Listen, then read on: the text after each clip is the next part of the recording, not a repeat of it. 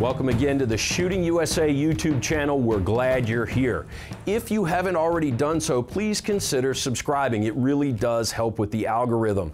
And click the bell icon. That way you'll get notifications every time we post new content. If you're interested in full-length current Shooting USA shows, there's a link to our Vimeo channel in this video's description. A few dollars a month gets you unlimited streaming of over 60 full-length episodes. Also, remember to check us out on Facebook and Instagram. So now, here's what you came to see.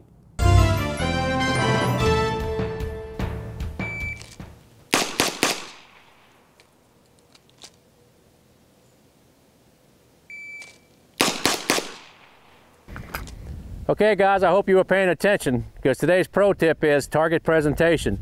You might have noticed two very distinct presentation techniques, and I'll discuss in detail the differences and why I use them in competition. The first one, from the low ready, basically, when you come out of the holster, you sweep into the bottom of the target. That is consistently the fastest way of shooting a target. The downside of that is when you swap guns and you have different sights, different grip angles, different handguns, I like more or less the bayonet mount. If I'm changing sights, or it's the first time I've shot this gun in a stage, maybe it might be a prop gun, the first time you've picked it up is in the stage of fire, or you've changed an optic, or whatever, that all affects the final presentation of the handgun into the target. So with the bayonet mount, it actually gives you as a shooter more time to see what is going on before you make the final extension into the target zone. Coming in from the bottom of the target is the fastest.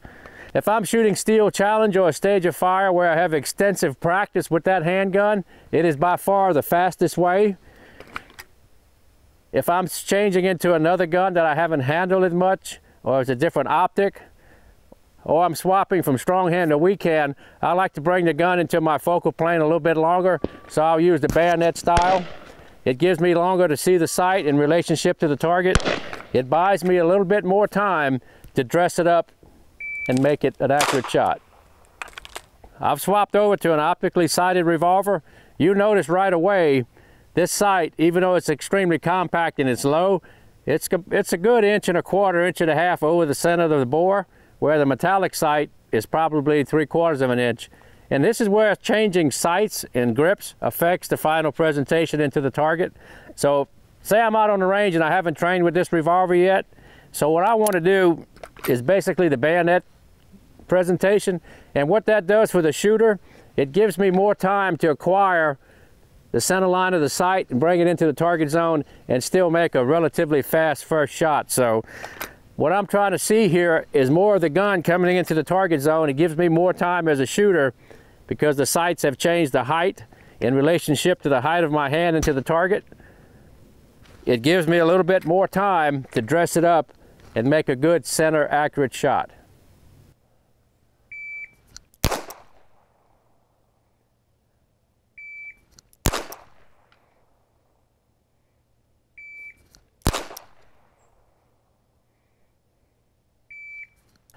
So just be aware, as a competitor, there's two different techniques on how to get into the center of the target.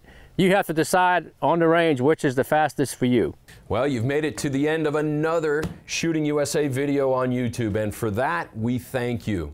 It does help the channel if you subscribe, like, and comment, and that will help us keep the content coming.